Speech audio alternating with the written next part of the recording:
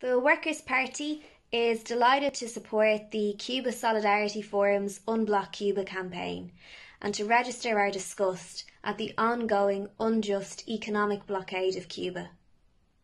The people of Cuba and the International Henry Reeves Medical Brigades are an inspiration to humanity. We in the Workers' Party extend our solidarity and fraternal best wishes to our Cuban brothers and sisters. Today, on International Workers' Day, as socialists the world over celebrate our collective solidarity and renew our commitment to the cause of egalitarianism and freedom from want, we reiterate our commitment to assist the international Cuban solidarity movement in every way that we possibly can. Abrazos, no más bloqueo. End the blockade of Cuba now.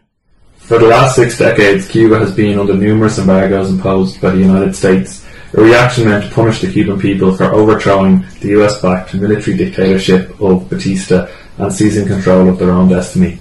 Even with 187 countries of the UN calling for an end of the blockade in 2019, America has stayed as stubborn as ever in their efforts to enforce their self-centred, greed-driven political agenda. In contrast, Cuba has set itself as a pinnacle example of internationalism through the work of the Henry Reeves International Brigade, which has provided over 39 countries with doctors and nurses in their fight against COVID-19.